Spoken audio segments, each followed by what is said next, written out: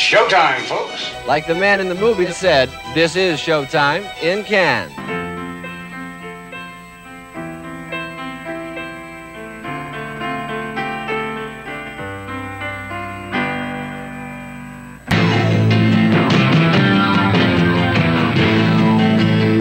How would you describe what it is that goes on here?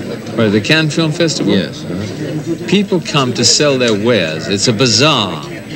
It's a bazaar. It's not a festival. It's a bazaar. It's whatever you want to make it, really. You know, it's promotion. Everybody keeps saying, you know, you're going to be in for it. Oh boy, you're going to be sorry. You just jet over to Cannes, and you know, you get in and have your dinner and get the hell out. For you to say that you're excited, is very important. It's so glamorous. It's what people think that old Hollywood was before. All of these things going on and different movies showing every night. I've been covering this circus called the Cannes Film Festival for 5 years now. Just the idea of being able to come here to this part of the world and get paid for it always reminds me of how magical the words French Riviera and the south of France sounded to me the very first time I ever heard them.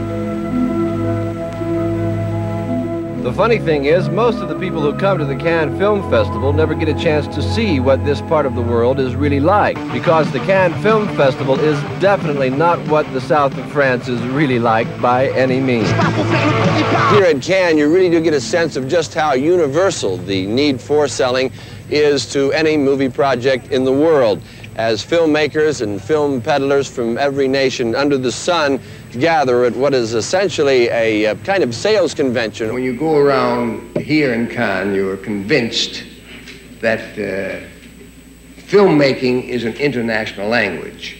The Palme d'Or, Exeter, Bob Fosse's, all that jazz.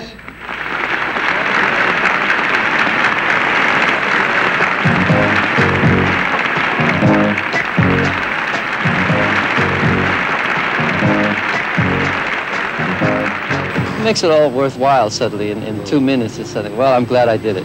Play back! Play back!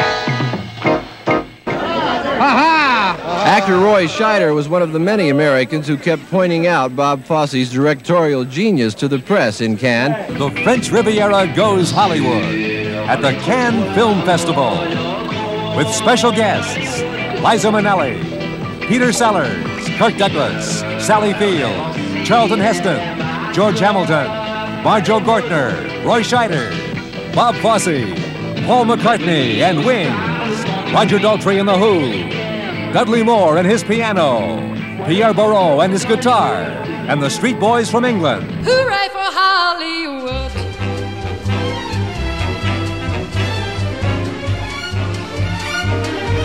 Hooray for Hollywood!